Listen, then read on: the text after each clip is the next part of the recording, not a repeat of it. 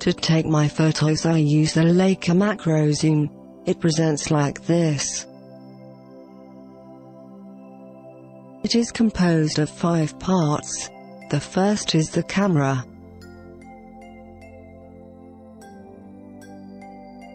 The second is the body that is motorized for depacements.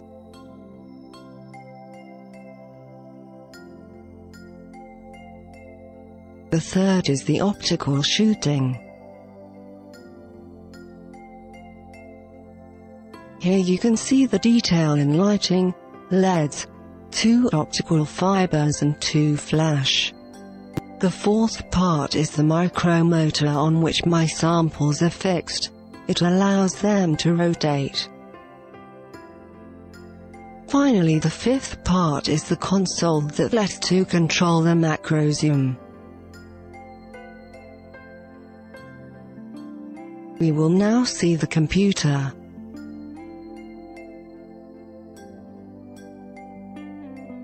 Two programs are required to take the pictures: Camera Control Pro 2 and Capture NX2. These two Nikon software company are available in English. The options are the same places on the software in English.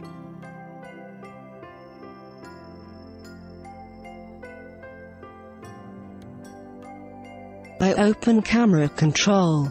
It will allow me to configure my camera and drive directly from the computer. The software opens and informs me that no device is detected. I turn on the Nikon D300. A window opens. As I have no optics on the device, a number of settings are not accessible. Look at this window in detail.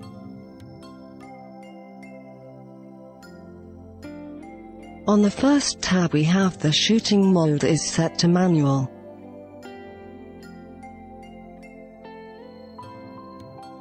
The shutter speed is set to 1 of 250 seconds. This is the fastest speed of syncing the flash on this camera.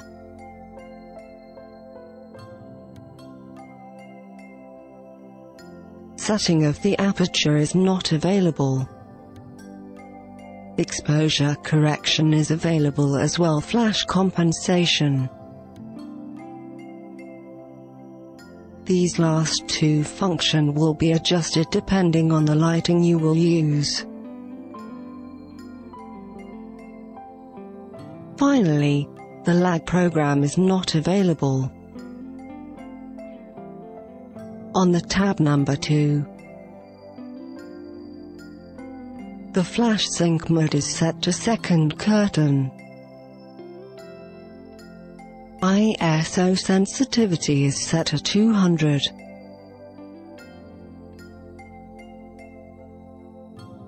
White balance is set to the flash. Now look at the third tab. Here we find the image quality. I use the NEF format. This format allows a non-destructive image processing. JPG compression does not interest us. NEF compression is set to lossless compression. The sampling is set to 12 bits. In the fourth tab, there is no option available. In the fifth tab I left the default options. We will now make our first picture of a sample. I put a sample under the macro zoom, turned on the lights and the flashes. I open camera control. I open the window of live view. My camera appears with my sample of wood. It is not well placed, so I will place it in the middle of the window. Now I will start to adjust the sharpness.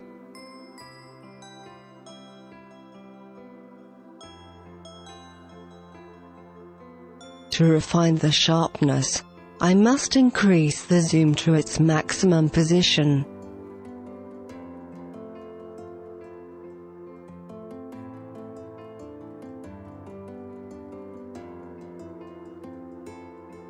Now we have a better sharpness.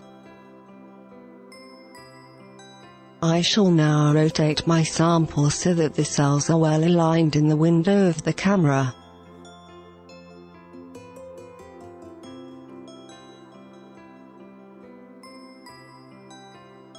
By clicking here, I have the possibility to enlarge the image displayed in the window.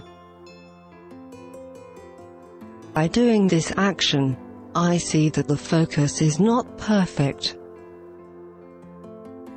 So I will finally adjust the focus.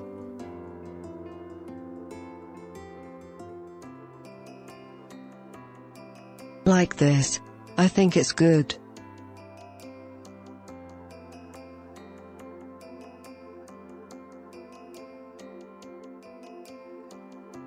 I click here to shoot.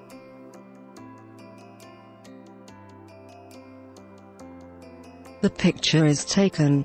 The software View NX opens and my picture is displayed. By double-clicking on the thumbnail of the image, I can see the picture in full screen, and judge the quality of the shot. Now I select the window of the camera to take a new picture with a lower magnification.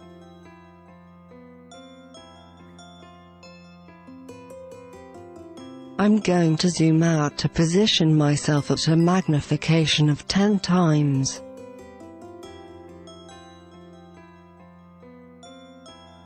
I position my sample right in the middle of the window.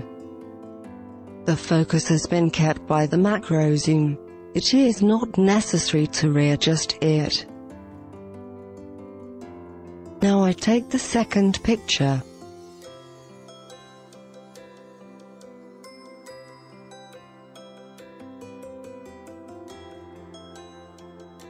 Once the picture is taken, I disable the live view to protect the sensor of my camera and avoid it heats. My second photo has appeared in View NX. I'm going to improve these two pictures in Capture NX2. For this I select them. Then by right-click I choose Open in Capture NX2. Both photos are now in Capture NX. This software will allow me to process these pictures as if we were developing a picture. The first action I will do is to remove from the histogram areas without information. Like this.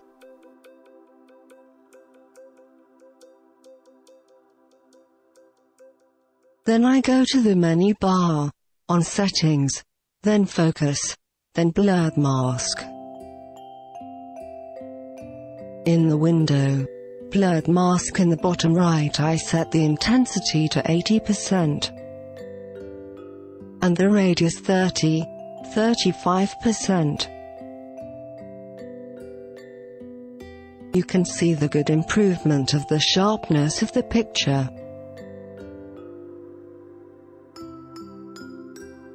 Now I can save and close my picture.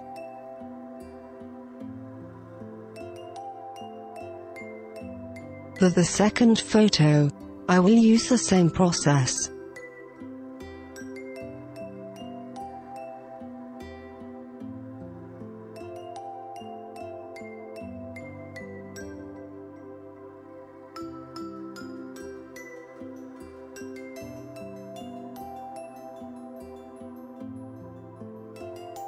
After having adjusted the histogram, then the blurred mask, my picture is now finished and I can save and close.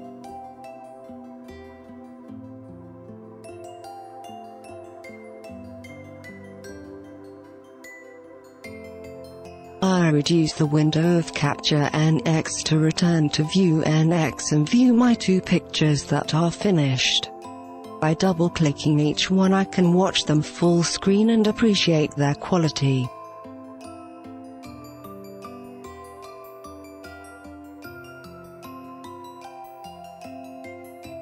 To allow you to assimilate the different steps of shooting, we shoot a new sample. So I put a new sample under the macro zoom. I open camera control.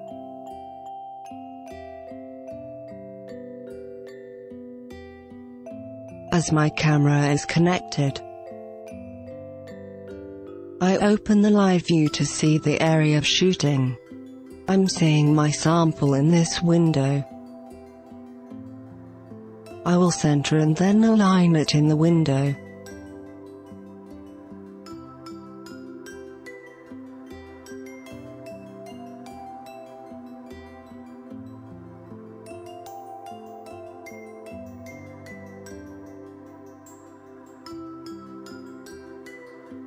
Then I will zoom a maximum to adjust the focus.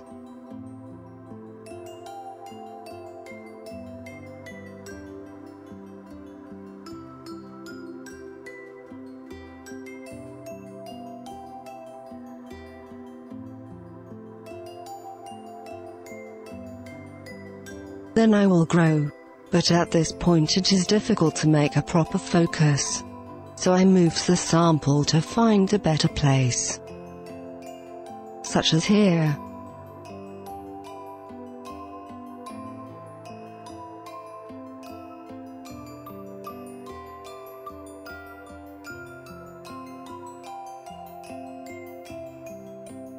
As this magnification depth of field is only 48 microns, which corresponds to a range of 0.2 of millimeter above and under the best focus.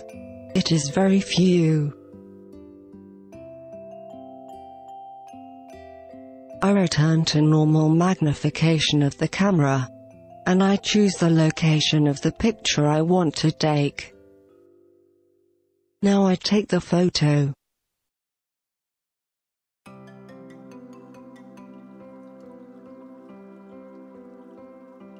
My picture is displayed in View NX. By a double click I can see it in full screen, find that its quality is acceptable.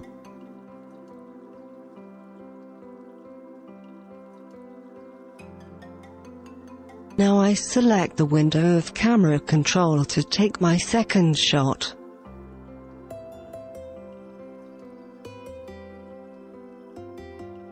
I set the magnification zoom on 10 times, which corresponds to a very good magnifying glass. I take a new photo.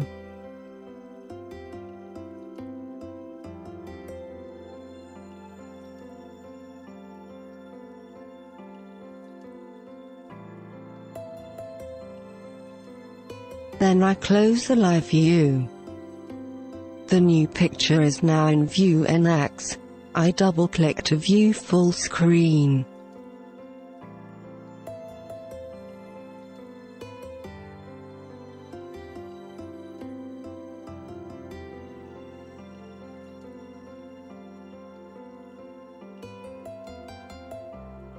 My two pictures are now in Capture NX.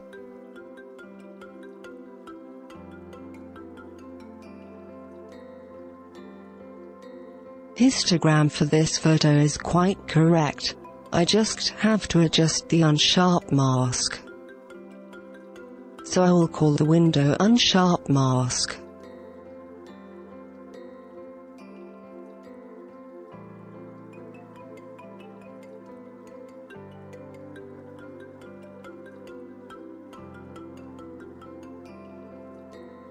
In the window unsharp mask, I will apply the settings that I gave you in the first demonstration, which is 80% for intensity and 35% for the radius.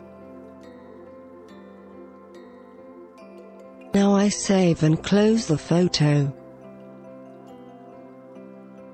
For the second photo, I will proceed the same way with the same parameters. Then I will save and close the picture, and I will return to View NX.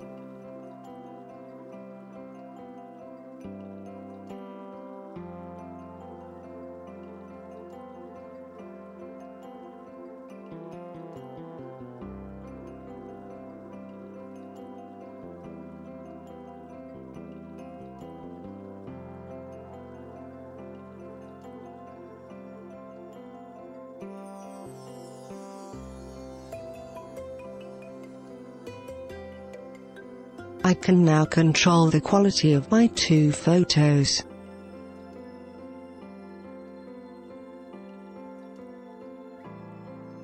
In conclusion, I hope this third video has given you the desire to discover the wonderful world of the wood structure.